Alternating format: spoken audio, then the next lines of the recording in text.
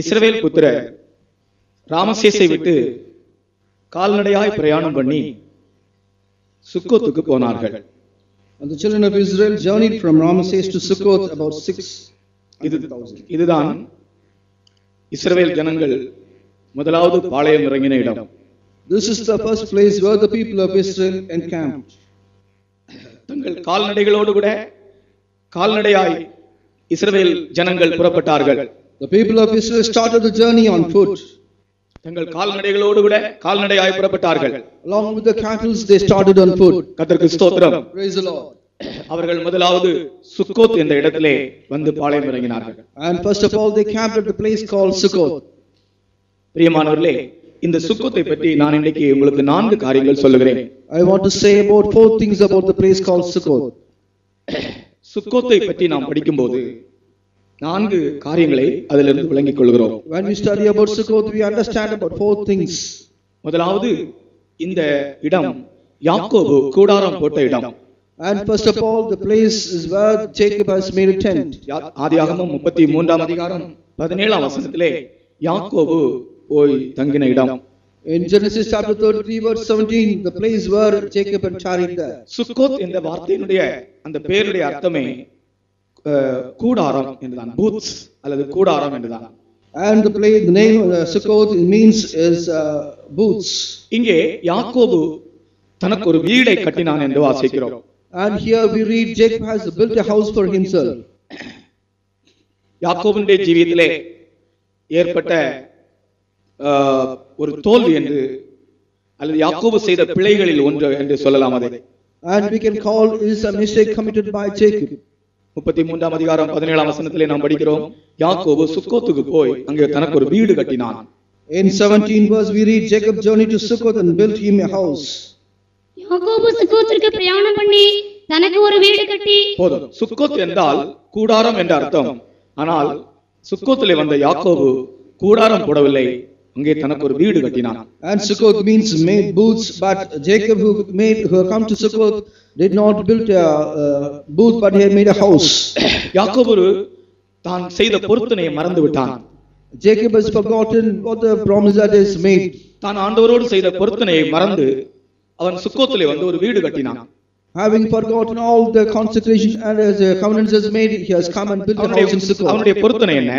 What was his covenant? நீர் என்னை ஆசீர்வதித்த பின்பு, after you have blessed me, Bethel, அங்கேதான் அவனுக்கு ஆண்டவர் தரிசனமான இடம், அந்த பெத்தேலிலே வந்து உமக்கு நான் ஒரு ஆலயம் கட்டுவேன், ஒரு பலிபீடம் கட்டுவேன் என்று சொன்னான். And he said, I will come to Bethel and build him a temple. ஆனால் இவனோ ஆண்டவரோடு செய்த பொருத்தனையை மறந்து விட்டான்.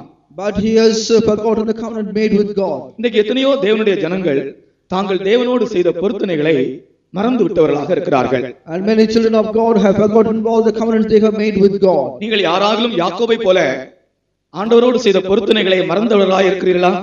Have anyone of you have forgotten covenants made with God like Jacob?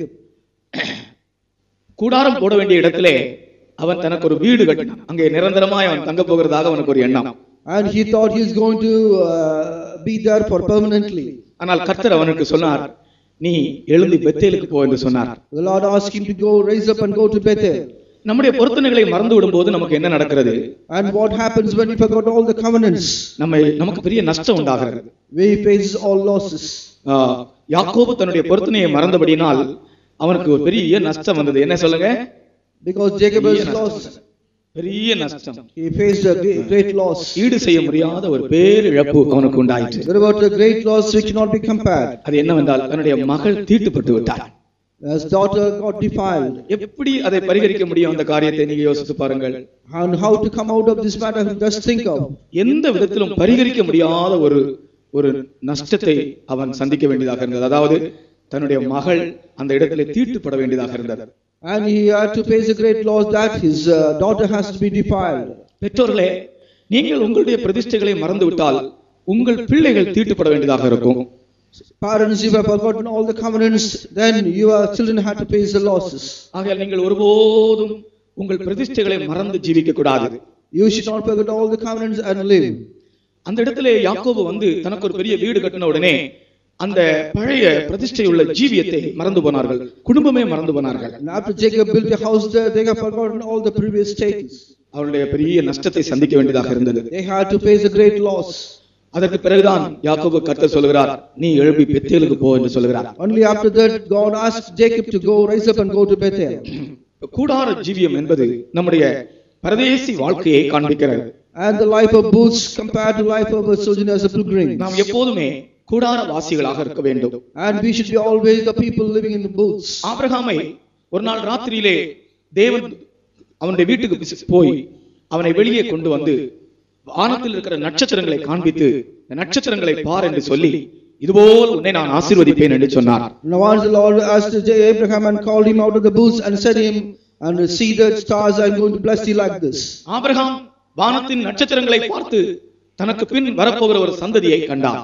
And by seeing the stars of heaven, Abraham was able to see the going to be great thing. உலகத்திலே நட்சத்திரங்களை பார்க்கிற எத்தனை பேர் இருக்கிறார்கள்? So there are so many people seeing the stars today. நட்சத்திரங்களை பார்த்து ராசி பலன் கண்டுபிடிக்கிறார்கள். இன்றைக்கு உலகத்திலே மனுஷர்கள் நட்சத்திரங்களை பார்த்து ராசி பலன் கண்டுபிடிக்கிறார்கள். By seeing the stars, they are seeing all the favorite things for themselves. என்ன நட்சத்திரம், இவன் பிறந்த உடனே இவன் என்ன நட்சத்திரம் கண்டுபிடிக்கிறான். By seeing the stars, they are seeing what is going to happen to them. கல்யாணத்துக்கு முன்னால இந்த நட்சத்திரமும் அந்த நட்சத்திரமும் ஒண்ணா போமான்னு பார்க்கறாங்க. And before the marriage, whether both the stars will go together. இதெல்லாம் மனுஷன் நட்சத்திரத்தை பார்த்து ராசி பலனை கண்டுபிடிக்கிறான். By seeing the stars, people are seeing about the future things. ஆனால் ஆபிரகாம் நட்சத்திரங்களை பார்த்து தனக்கு பின் சந்ததியை கண்டான். But Abraham saw the stars and he could see the generations are going to come. அவன் கூடார வாசியாய் இந்த உலகத்தில் ஜீவித்தான். And he was people living in tents. Sukkot என்கிற ஜீவி அனுபவம் கூடார வாசிகளுடைய ஜீவி அனுபவம். And the experience of Succoth is the experience of people living in tents. ஒரு காலம் யாக்கோபு செய்தது போல நம்முடைய பிரதிஷ்டையை மறந்து ஜீவிக்க கூடாது இங்கே. And we should not live like Jacob, having forgotten all the consecrations. நீங்கள் உங்களுடைய பொருத்தனைகள் பிரதிஷ்டைகளை திரும்பவும் புதுப்பித்துக் கொள்ள வேண்டிய ஒரு சந்தர்ப்பத்திலே ஒரு காலகட்டத்திலே வந்திருக்கிறீர்கள். And you have come to the time that you have to renew all your consecration and covenants. கர்த்தருக்கு ஸ்தோத்திரம். Praise the Lord. நாம் பரலோகத்துக்காக அழைக்கப்பட்ட ஜனம்.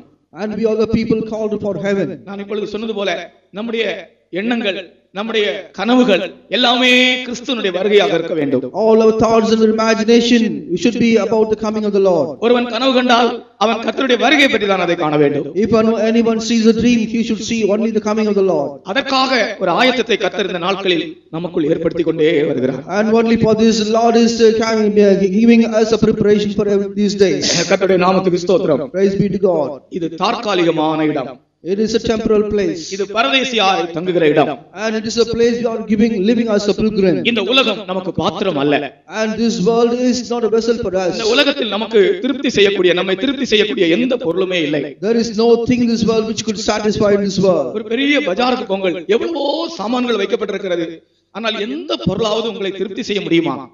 Go to any big bazaar, can you see all the things which could satisfy you? Burma பஜாருக்கு போங்கள், China பஜாருக்கு போங்கள், Hong Kong பஜாருக்கு போங்கள், அங்கே வைக்கப்பட்டிருக்கிற எந்த பொருளாகவும் உங்களை திருப்தி செய்யுமா? And go to Burma bazaar or China bazaar, can any one of the things can satisfy you? இந்த உலகத்தில் உள்ள எந்த பொருளும் ஒரு தேவனுடைய பிள்ளையுடைய இருதயத்தை திருப்தி செய்யவே முடியாது. The thing of this world will not satisfy a child of God. ஆனால் நான் விழிக்கும் போது உம்முடைய சாயலால் திருப்தி ஆவேன் என்று சங்கீதக்காரன் சொல்லுகிறார். And the psalmist says, when I awake, I will see thee and I will satisfy with thee.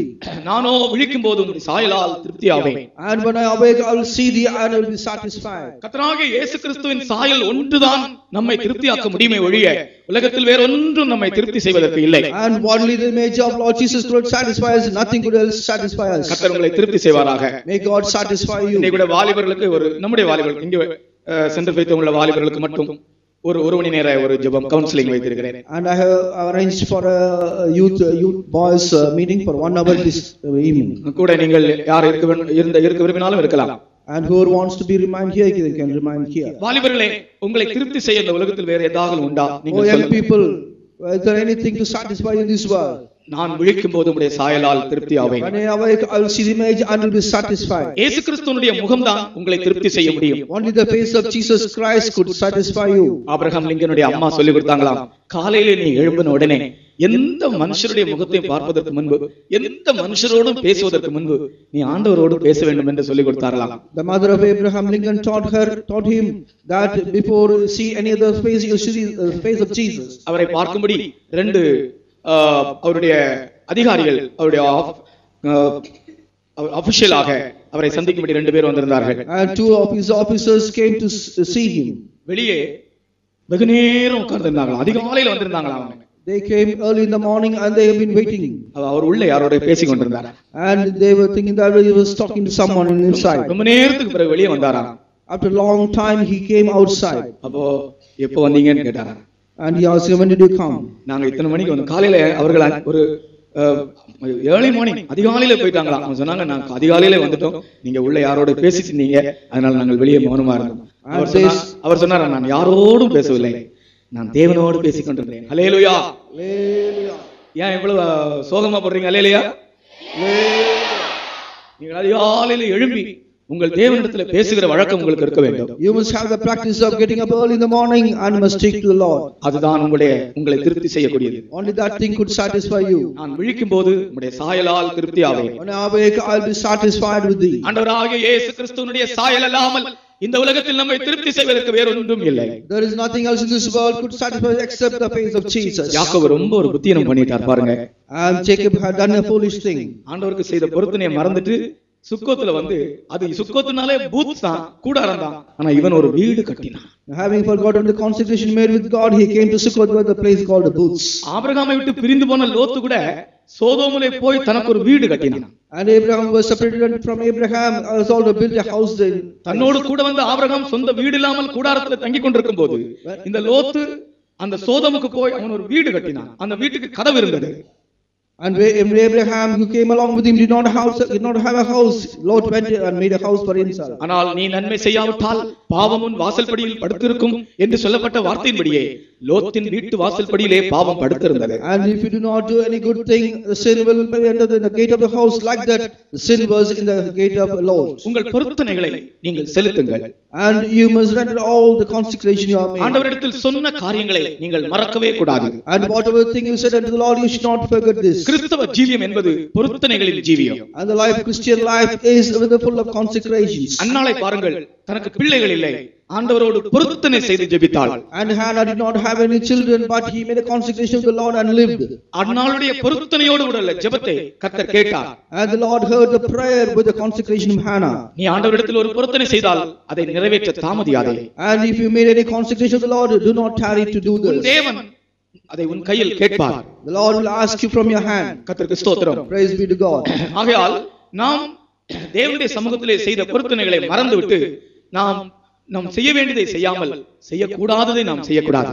And having forgotten the consecration made with the Lord, we should not go after thinking what we have to do, not to do this. Thiruvalluvar சொன்னார், செய்தக்க அல்ல செய்யக்கெடும், செய்தக்க செய்யாமையானும் கெடும். And Thiruvalluvar செய்ய வேண்டிய காரியத்தை செய்யாம இருந்தாலும் நமக்கு நஷ்டம் உண்டாகும். செய்யக்கூடாத காரியத்தை செய்வதனாலும் நமக்கு நஷ்டம் உண்டாகும். செய்தக்க அல்ல செய்யக்கெடும், செய்தக்க செய்யாமையானும் கெடும். Even the thing we have to do, we do not done this, we will face the losses. கர்த்தருக்கு ஸ்தோத்திரம். Praise the Lord.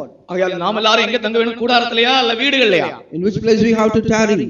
நான் பரதேசியாய் பார்க்கும் வீட்டில் வேதிகள் என் கீர்த்தனமே. நான் பரதேசியாய் பார்க்கும் வீட்டில் நின் விதிகள் என் கீர்த்தனமே.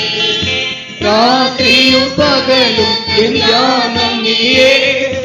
ரட்சகனின் தேவன் வாழ்த்திடும் நீ. கர்த்தருக்கு ஸ்தோத்திரம். Praise the Lord. அப்ப இந்த உலகத்துல நான் அந்நியரும் பரதேசிகளுமா இருக்கிறோம். And we are this world as strangers and pilgrims. இந்த உலகம் நம்முடையதல்ல. And the world is not for us. எப்பொழுது கேட்டாலும் பாவம் நிறைஞ்ச லோகம் விட்டு நித்திய வீட்டில் போகாம் அல்லேலூயா பாடம் இயேசு வராராய்.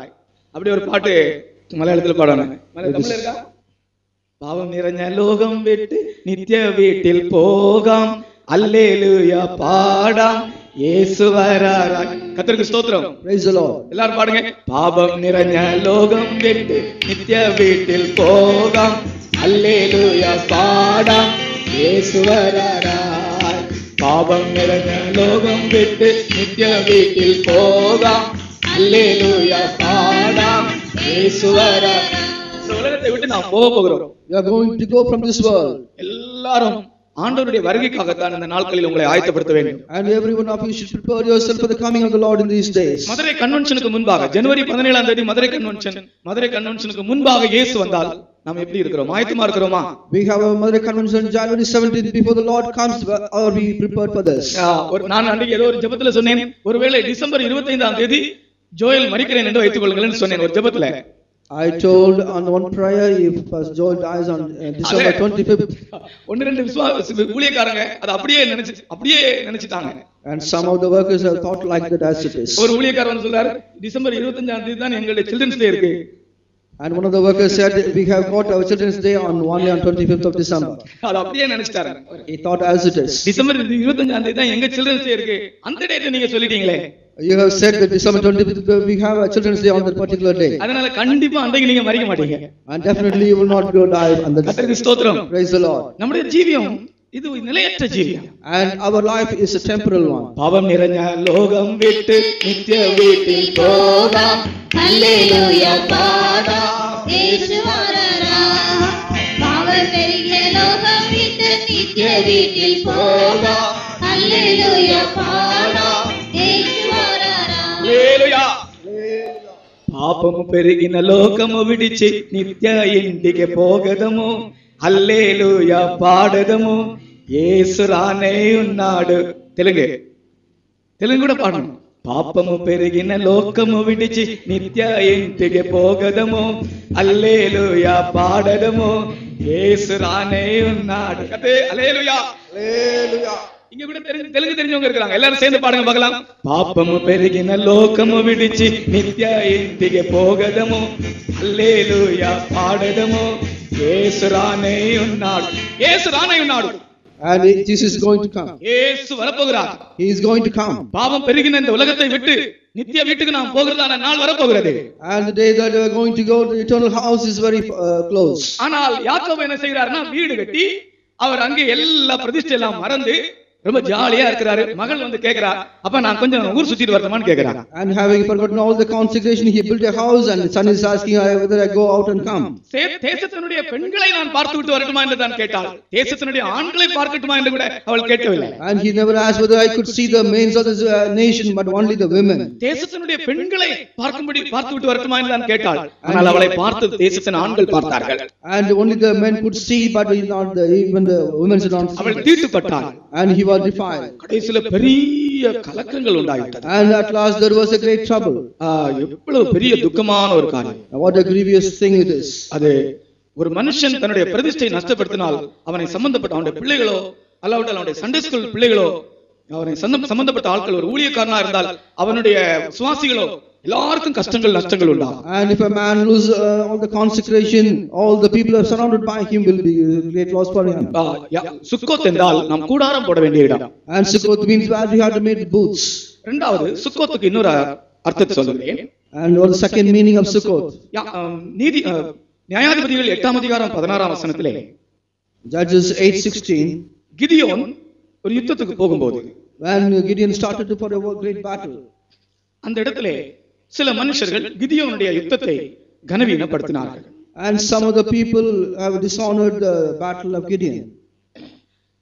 அந்த சுக்கோத்திலே கொஞ்சம் பேர் இருந்தார்கள். அவர்கள் கிதியோன் யுத்தத்துக்கு போகும்போது அவனுக்கு உதவி செய்யவில்லை.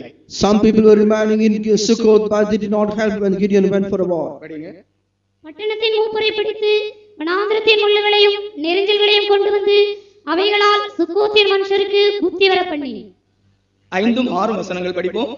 அவன் சுக்கோத்தின் மனுஷரை நோக்கி, என்னோடு இருக்கிற ஜனத்திற்கு சில அப்பங்களை கொடுங்கள், அவர்கள் விடாய்த்திருக்கிறார்கள். நான் மீதியானியரின் ராஜாக்களாகிய சேபாவையும் சல்முனாவையும் பின்தொடர்கிறேன் என்றான். அதற்கு சுக்கோத்தின் பிரபுக்கள், உன் சேனைக்கு நாங்கள் அப்பம் கொடுக்கிறதற்கு சேபா சல்முனா என்பவர்களின் கை உன் கைவசமாயிற்றோ என்றார்கள். பாருங்க, கிதியோன் யுத்தத்துக்கு போற சமயத்துல இந்த சுக்கோத்தில் இருந்த மனுஷரிடத்துல எங்களுக்கு கொஞ்சம் அப்பங்கள் கொடுங்க என்று கேட்டான். And Gideon asked certain kinds of bread when the people started for a war there. ஆனா நாங்கள் தர முடியாதுன்னு சொல்லிட்டாங்க அவங்க. But they denied for this. Gideon யுத்தத்துக்கு போகிறதான கிதியோனுக்கு அப்பம் கொடுக்க முடியாது என்று அவனை அசட்டை பண்ணினார்கள். And they despised Gideon by saying that they will not give any bread to the people who are going for the war. ஆனால் கிதியோன் சேபா சல்முனா என்கிற 2 ராஜாக்களை ஜெயித்து திருப்பி வரும்போது இந்த அப்பம் தர முடியாது என்று சொன்ன மனுஷர்களை வனாந்தரத்து முள்களினால் புத்தி வர பண்ணினான். And before the Jabans and the kings of Midian, and they had made to taught him for a lesson. பிரியமானவர்களே, பரிசுத்தவான்கள் யுத்தம் பண்ணும்போது நீங்கள் பரிசுத்தவான்களுக்கு அந்த யுத்தத்தோடு நீங்கள் உதவி செய்கிறவர்களாக, நீங்கள் பரிசுத்தவான்களோடு சேர்ந்து நின்று அந்த யுத்தத்திலே உதவிகளாக இருக்க வேண்டும். When the saints are fighting for a battle, you must be along with them and help them in the war. இந்த கன்வென்ஷன் கூட ஒரு யுத்தம் தான். Even our convention is a great war for us. சுக்கோத்தின் மனுஷர் சொன்னது போல நீங்கள் அப்பம் தர முடியாது என்று சொல்லக்கூடாது. And like the people of Succoth, you should not say you should not get any bread. அந்த இடத்திலே அப்பம் என்று சொல்லுறது அப்பம் கொடுக்காமல் இருந்தது இவருக்கு யுத்தத்துக்கு அவர்கள் ஆதரவாக இருக்கவில்லை என்பதை தான் நான் உங்களுக்கு சொல்லுகிறேன். And that by denying for the bread, by they not supporting for the war. எப்பாப்ராதீத்து என்னோடு கூட ஜெபங்களில் போராடுகிறான் என்று பவுல் சொல்கிறார். And Paul says a brother is also fighting in our prayers. பரிசுத்தவான்கள் ஒரு யுத்தம் செய்யும்போது நீங்கள் பரிசுத்தவான்களோடு சேர்ந்து நின்று அவர்களுக்கு உதவியாக இருக்க வேண்டும். When the saints are battling for a war along with the saints, you must be a support for them. நீங்கள் முதலாவது ஜெபத்தில் அவர்களுக்கு உதவி செய்ய வேண்டும். And first of all, you must support them in the prayer. கொலோசியர் 4:12 வசனத்திலே In Colossians 4:12, எப்பாப்ரா என்று ஒரு மனுஷனை பற்றி நாம் படிக்கிறோம். and we see a man called Epaphras. அவன் பரிசுத்தவான்கள் அப்போஸ்தலனாகிய பவுலோடு சேர்ந்து ஜெபத்திலே போராடினவன். And he was a man fighting in the prayers along with Saint Paul. படிங்கள். எப்பாப்ராவும் உங்களுக்கு வாழ்த்துதல் சொல்கிறான். உங்களை சேர்ந்தவனும் கிறிஸ்துவின் ஊழியக்காரனுமாகிய இவன் நீங்கள் தேவனுக்கு சித்தமான எல்லாவற்றிலும் தேறினவர்களாயும் பூரண நிச்சயமுள்ளவர்களாயும் நிலைநிற்க வேண்டும் என்று தன் ஜெபங்களில் உங்களுக்காக எப்பொழுதும் போராடுகிறான். ஜெபங்களில் உங்களுக்காக எப்பொழுதும் போராடுகிறான். And he is always laboring fervently for you in your prayers. பரிசுத்தவான்களோடு கூட சேர்ந்து ஜெபிக்க வேண்டும். And you must along with the saints of God should pray. ஒரு கன்வென்ஷனுக்கு முன்பு நீங்கள் பரிசுத்தவான்களோடு சேர்ந்து இந்த கிதியோனோடு சேர்ந்து நின்று ஜெபித்து உதவி செய்ய வேண்டும். And before the convention, you must along with the saints of God should pray. இதே எப்பாப்ராதீத்துவை பற்றி பிலிப்பியர் 2:25 வசனத்திலே சொல்கிறார், அவன் எனக்கு குறைவில் உதவி செய்தவன் என்று. And like the same Epaphras, he said, "Even the people supporting me in my shortcomings." மேலும் என் சகோதரனும் உடன் வேலையாலும் உடன் சேவகனும் உங்கள் ஸ்தானாபதியும் என் குறைச்சலுக்கு உதவி செய்தமான எப்பாப்ராதீத்துவை உங்களிடத்தில் அனுப்ப வேண்டும் என்று. இந்த எப்பாப்ராதீத்து அவன் பரிசுத்தவான்களுக்கு உதவி செய்தவன். And Epaphras is a man who supported saints. ஆனால் சுக்கோத்தின் மனுஷரோ கிதியோனுக்கு உதவி செய்யவில்லை. But the people of Succoth did not help Gideon. பாருங்க, அவன் யுத்தத்துக்கு போகும்போது சொல்லி அனுப்புறான், எங்களுக்கு கொஞ்சம் அப்பம் கொடுங்க என்று கேட்டு அனுப்பினா அந்த மனுஷர் என்ன செய்தாங்க, உனக்கு நாங்கள் அப்பம் கொடுக்க முடியாது என்று சொல்லி அனுப்பினாங்க. And before going for a war, he asked for a bread, but the people said, "We will not give you." ரோமர் 12:13 வசனம் சொல்கிறது, பரிசுத்தவான்களுடைய குறைவில் அவர்களுக்கு உதவி செய்யுங்கள். In Romans 12:13 it is said, you must help them along in the shortcomings of the saints. இந்த சுக்கோத்தை பற்றி நாம் படிக்கும்போது இந்த பாடம் கூட நமக்கு உண்டு. And when you study about Succoth, we must learn all these lessons. நமக்கு தேவன் நம்மை ஆசீர்வதித்திருக்கிற அந்த ஆசீர்வாதத்தின்படி பரிசுத்தவான்களுடைய குறைவில் நாம் அவர்களுக்கு உதவி செய்ய வேண்டும். According to the blessing that God has bestowed upon us, we must help the saints of God. மூன்றாவதாக, thirdly, இந்த சுக்கோத் என்பது ஒரு வெண்கல பள்ளத்தாக்கு. And Succoth means is a valley of brass. இது ஒரு பள்ளத்தாக்கு. இந்த பள்ளத்தாக்கிலே ஏராளம் வெண்கலம் இருந்ததாம். And it is a valley we could find a lot amount of brass here. Solomon தன்னுடைய ஆலயத்துக்கு தேவையான வெண்கலத்தை எல்லாம் இந்த சுக்கோத் பள்ளத்தாக்கிலிருந்து தான் எடுத்திருக்கிறான். And Solomon was able to get all the brass in the temple from on the valley of Baca. 1 ராஜாக்கள் 7:46 நாம் படிக்கிறோம். And 1 Kings 7:46 we read this. 1 ராஜாக்கள் 7:46 வசனத்திலே இந்த பள்ளத்தாக்கில் ஏராளமான வெண்கலம் இருந்ததாக படிக்கிறோம். In 1 Kings 7:46 we read with a lot amount of brass in this valley. யோர்தானுக்கு அடுத்த சமனான பூமியிலே சுக்கோத்துக்கும் சர்தானுக்கும் நடுவே களிமண் தரையிலே ராஜா இவைகளை வார்ப்பித்தான். வெண்கலம், ஏராளமான வெண்கலம் அங்கே கிடைத்தது என்று சொல்லப்பட்டிருக்கிறது. And we could see a lot amount of brass were able to got there. இந்த சுக்கோத் பள்ளத்தாக்கு ஒரு வெண்கல பள்ளத்தாக்கு. And the valley of Succoth is a valley of brass. வெண்கலம் என்பது தேவனுடைய கிருபையை காண்பிக்கிறது. And brass shows the grace of God. கர்த்தருக்கு ஸ்தோத்திரம். Praise the Lord. அப்ப சுக்கோத்தில் அவர்கள் பாளையம் இறங்கினார்கள் என்றால் கிருபையிலே நிலைத்திருக்கிற ஒரு ஜீவியம். The people that encamped in the Succoth means they are in the grace. கிருபையினாலே விசுவாசத்தை கொண்டு ரட்சிக்கப்பட்டீர்கள். இது உங்களால் உண்டானதல்ல, தேவனுடைய ஈவு. And you have been saved by the grace. It is only the grace of God. நம்முடைய ஜீவியத்திற்கு கிருபைதான் நம்முடைய அஸ்திபாரம். In our life, our foundation is only the grace. கிருபை இல்லாவிட்டால் நாம் விழுந்து போவோம். And if there is no grace, we will fall down. கிருபை இல்லாவிட்டால் நமக்கு சுகம் கிடைக்காது. If we don't have grace, we will not get any healing. நமக்கு வியாதி வரும்போது கிருபையினால் தான் நாம் சுகம் அடைகிறோம். When we face sickness, only through grace we get healing. நமக்கு மருந்து இல்லை, வைத்தியன் இல்லை. We don't have medicine or doctors. நம்முடைய சரீரம் பலவீனம் அடையும் போது கிருபையினால் தான் நாம் சுகம் அடைகிறோம். When your body get weak, only through the grace of God we all get saved. என் கிருபை உனக்கு போதும், பலவீனத்தில் என் பலன் பூரணமாய் விளங்கும். And my grace is sufficient for thee in my weakness, and it be God fulfilled. கர்த்தருக்கு ஸ்தோத்திரம். Praise the Lord. அந்த சகோதரன் அன்றைக்கு வெள்ளிக்கிழமையா அவர் சகோதரன் இடுப்பு வலி வயிற்று வலின்னு புரண்டுட்டே இருந்தார். On Friday this brother was suffering from hip pain as well as stomach pain. இடுப்பு வலி வயிற்று வலின்னு புரள்றார் அப்படியே. And he was suffering a lot because of the stomach pain and the hip pain. அவருக்கே தெரியாது இடுப்பு வலி வரப்போகுது, வயிற்று வலி வரப்போகுது. He did not know whether the stomach pain is going to come here. வேலைக்கு புறப்பட்டு போகும்போது இடுப்பு வலி. When he started for his work there was a great pain. அங்கதான் நான் சொல்றேன், வேலைன்னு சொல்லிட்டு கர்த்தருடைய சமயத்துல கூட நீங்க வேலை செய்யாதீங்க, பைபிள் ஸ்டடிக்கு வாங்க. ஒரு மணி நேரம். That's for 1 hour. Ask him to come for the Bible study. காத்திருப்பு கூட்டத்து அது போல ஒரு மணி நேரம் தான். Likewise the tarry meeting for 1 hour. நீங்க பகலெல்லாம் வர நான் கூப்பிடவில்லை. And ask you not to come for the whole day. காத்திருப்பு கூட்டத்துக்கு பைபிள் ஸ்டடிக்கலாம் ஒரு மணி நேரம் வாங்க, நீங்க வாங்க. வயிற்று வலி எப்ப வருதுன்னு தெரியாது. At least 1 hour. இடுப்பு வலி எப்ப வருதுன்னு தெரியாது. Not know when the hip pain will come. இப்போ வந்த பிறகு தான் அவர் கஷ்டப்பட்டது பாருங்க. Only after that he was suffering a lot. நான் போகும்போது அவர் கஷ்டப்பட்டு இருக்கிறார். While I went there he was suffering a lot. கர்த்தருக்கு ஸ்தோத்திரம். ஒரு ஜெபம் பண்ணிட்டு போனா அடுத்த நாள் அவர் வேலைக்கு போயிட்டார். And the next day he went for the work. அவ்வளவு கஷ்டப்பட்ட ஒரு வியாதியில இருந்து கிருபையினால் சுகம் கிடைத்தது. And only by the grace he got the healing. நான் கிருபையினால் தான் பள்ளிக்கூடத்துக்கு போறோம். என்ன பிள்ளைகள் சொல்லுங்க, நான் பள்ளிக்கூடத்துக்கு எதனால போறோம்? கிருபையினால் தான் போறோம் ஸ்கூலுக்கு. And we go to school only by the grace. கிருபையினால ஸ்கூலுக்கு போற பிள்ளைங்க எல்லாம் எழும்பி நில்லுங்க. கிருபையினால ஸ்கூலுக்கு போற பிள்ளைகள் எல்லாம் எழும்பி நில்லுங்க. Children go to school by the grace, please stand up. Very good. இவ்வளவு பிள்ளைகளும் கிருபையினால் தான் போறீங்க. All the children go to school only by the grace. கிருபை இதே தேவ கிருபை இதே தேவ கிருபை இதே தாங்கி நடத்தியதே இயேசுவிலே பொன்னேசரிலே அகமகிழ்ந்தே நாம் ஆனந்திப்போம்.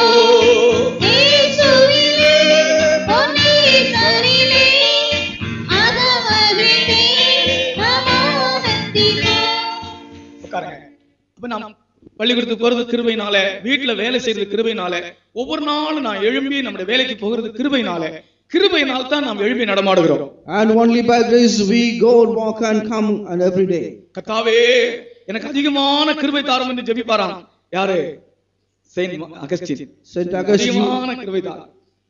Saint Augustine used to pray, Lord give me more grace every day. காலையில எழும்பி எனக்கு அதிகமான கிருபை தாரும் என்று நீங்கள் ஜெபிக்க வேண்டும். You must pray, get up early in the morning and pray, Lord you must give me grace. இந்த சுக்கோத்திலே அவர்கள் பாளையம் இறங்கினார்கள் என்றால் கிருபையினால் ஜீவிக்கிற ஒரு ஜீவியத்தை தான் அது காண்பிக்கிறது. It shows that when they camped in the valley of Succoth, it means they are living by grace. இங்க மனுஷனுடைய மாம்ச பலன், புய பலன் இங்கே ஒன்றும் கிரியை செய்யாது. And not by the strength of a physical man is not possible. ஒரு மனுஷனுடைய ஞானம், திறமை இங்கே கிரியை செய்யாது.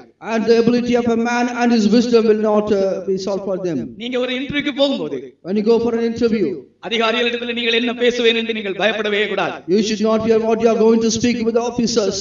கர்த்தர் கிருபையினாலே இன்டர்வியூல போய் ஆபீசர்ஸ் முன்னால் நீங்க நிற்கும்போது என்ன பேச வேண்டும் என்று கர்த்தர் உங்களுடைய வாயிலே தருவாராம். By the grace of God, Lord will give you in the mouth what you have to speak before the officers.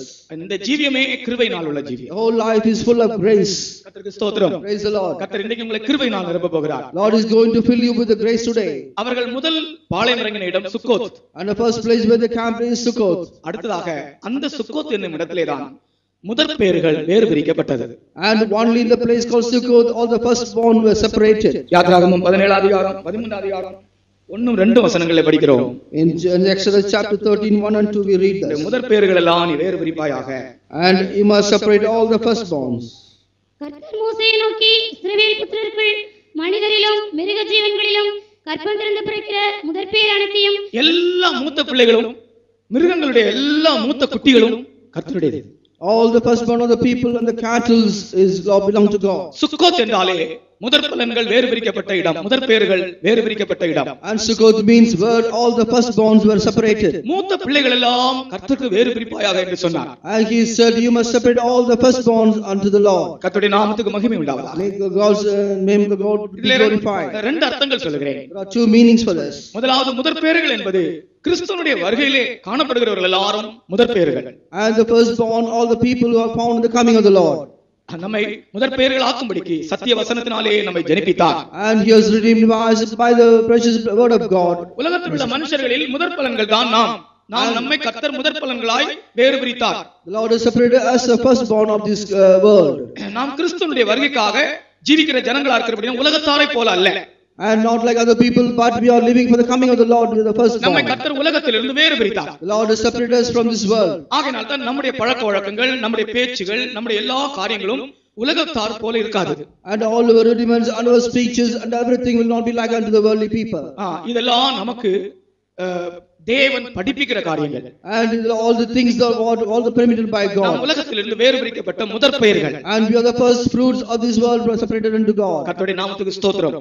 Praise be to the name of God. அடுத்தது முதற் பெயர்கள் என்றால் இன்னொரு அர்த்தம். And what is the second meaning of the firstborn? கர்த்தருடைய ஊழியக்காரர்கள். And the workers of God. ஒரு வீட்ல மூத்த பிள்ளை கர்த்தருக்கு ஊழியம் செய்ய வேண்டும். And the firstborn of a family should minister unto God. நான் எங்க வீட்ல மூத்த பிள்ளை.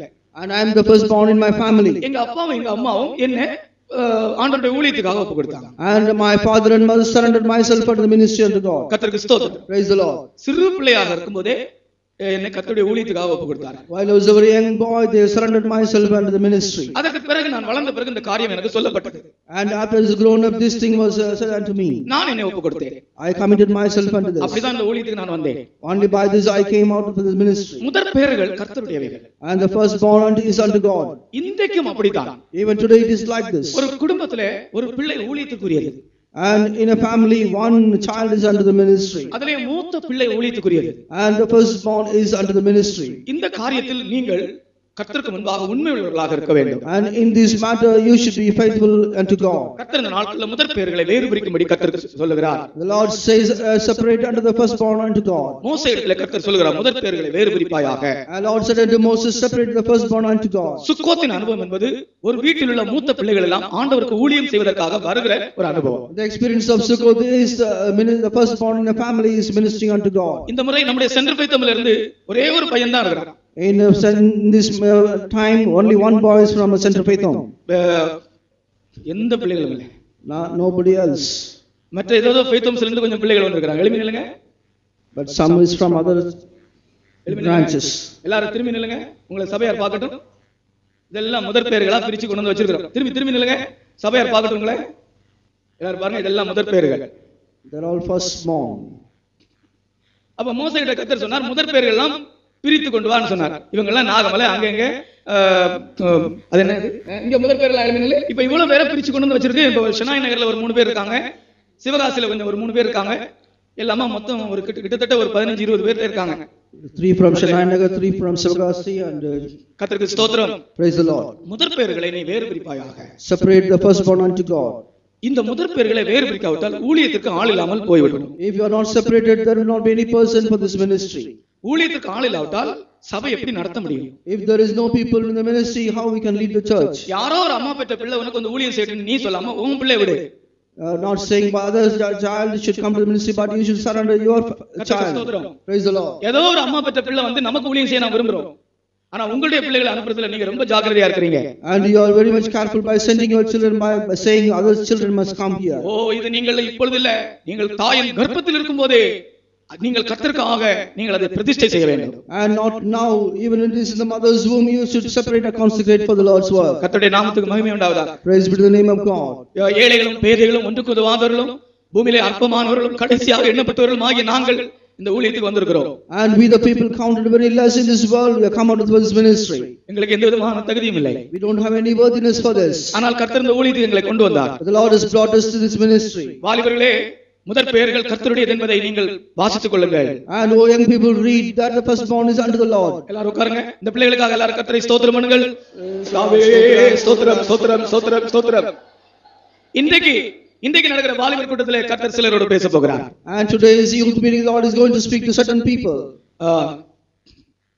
திட்டவட்டமான ஒரு தரிசனம் உண்டாக வேண்டும். There should be a definite vision. சிலுவை சுமப்பாயா நேசர் பாதை செல்வாயா வீடும் நாடும் மறந்திழந்தே சேவை செய்வாயா சிலுவை சுமப்பாயா நேசர் பாதை செல்வாயா வீடும் நாடும் மறந்திழந்தே சேவை செய்வாயா சிலுவை சுமப்பாயா நேசர் பாதை செல்வாயா. ஒரு நோட்டு விட மேல போடுங்க, ஒரு நோட்டு விட மேல போடுங்க. சிலுவை சுமப்பாயா நேசர் பாதை செல்வாயா வீடும் நாடும் மறந்திழந்தே சேவை செய்வாயா வீடும் நாடும் மறந்திழந்தே சேவை செய்வாயா. பிரியமானவர்களே, நீ உன்னுடைய வீட்டையும் நாட்டையும் மறந்து ஒரு முதற் பலனாய் வேறு விரிந்து ஆண்டவருக்கு ஊழியம் செய்வாயா என்று கேட்கிறார். Lord is asking for getting all your land and language and the children, whether you can do a ministry for me. ஒரு தடவை கூட பாடுகிறேன். எத்தனை பேர் வாஞ்சியா இருக்கிறீங்க? சிலுவை சுமப்பாயா நேசர் பாதை செல்வாயா வீடும் நாடும் மறந்திழந்தே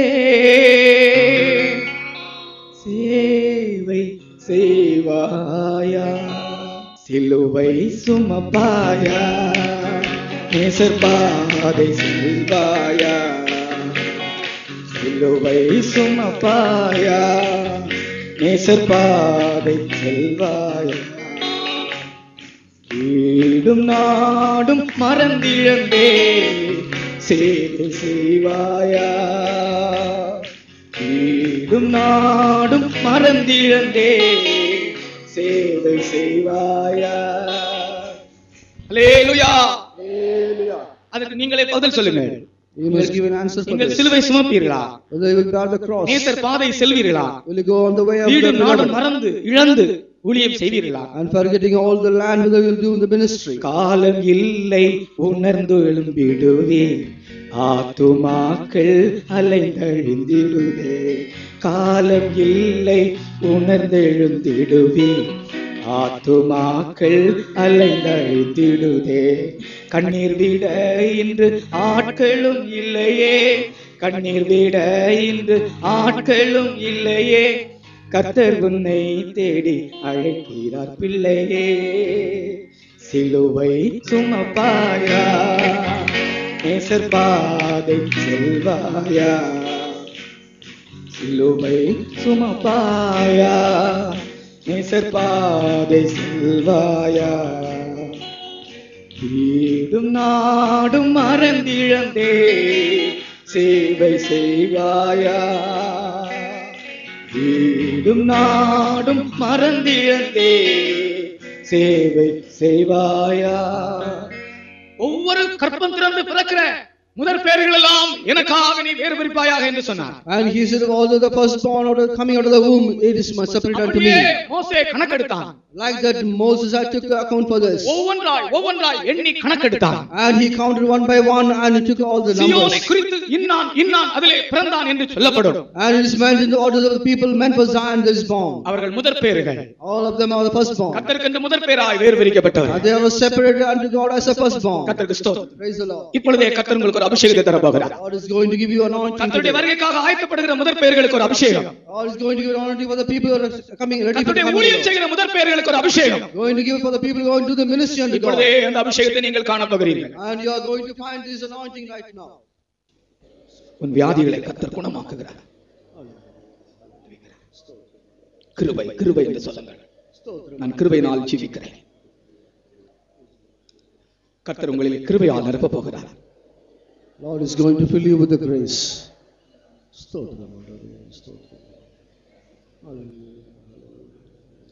கிருபை பெற்றவர்களை எந்த வல்லமை அசைக்க முடியாது. People who receive no power can shake them.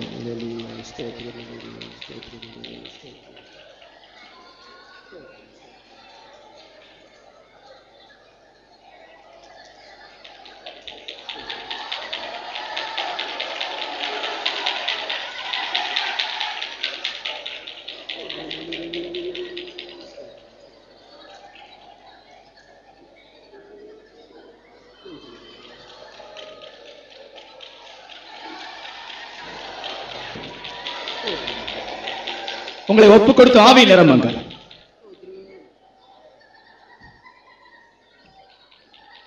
கர்த்தாவே, நான் சுக்கோத்திலே பாளையம் இறங்குகிறேன் என்று சொல்லு. கிருபையால் என்னை நிரப்பும் என்று சொல்லு. என்னை ஒரு முதற் பேராய் என்னை வேறு பிரித்துக் கொள்ளும் ஆண்டவரே என்று சொல்லு. ஒரு அபிஷேகம் உண்டாகட்டும். எல்லாம்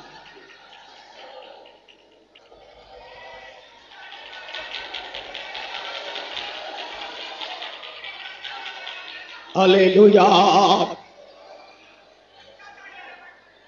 அல்லேலூயா.